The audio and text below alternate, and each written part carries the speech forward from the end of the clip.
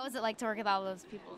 Well, I've worked with Colin before, so I knew what to expect with him, which is like serious acting integrity, like, you know, really works extremely hard, stays in costume all day long, sweating his pants off, and he would go into this like sort of like cool igloo where he'd cool down, and he just sort of like, I guess, I don't know what he was doing in there, presumably meditating and wiping his brow, but no, very just a real privilege when you get to do this sort of work as an ensemble, because, you know, Kristen's really like clearly the star of this show along with Colin, but we all get to have an impact that makes us all incredibly pivotal, and so that's a fun experience.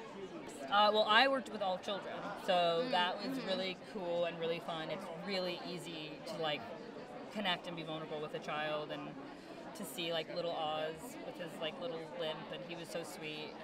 So that was unique because I've never only worked with children before, so that was really cool. Oh, it was beautiful, beautiful. Like, it was more than I could have hoped for. You know, like everybody was, you know, they carried themselves very professionally, but also with such a welcoming, caring like atmosphere. Nobody made anybody feel out of place or, you know, or awkward. It was very much like, you know, a galvanized effort, and Colin did a great job of that. You know, he's very, very generous. Yeah. See, I'm biased. I do the effects on it, so I'm looking for all the cool, fun stuff, fire, explosions, stuff like that. Guilty pleasures. Do you have something that you can give us a little sneak peek on that you're excited for? Just the darkness of it and the tone of it's going to be really exciting for everybody. A little change of pace from what everybody's used to seeing, and I think more harken to what people were reading. So I think it's going to be kind of nice for everybody. But I also grew up a comic book fan and specifically a Batman fan. So it was really cool, you know, getting to do a scene not just with Colin Farrell, because that was cool enough, but with the Penguin, and doing a scene in Arkham Asylum. You know, all of it. It was very cool.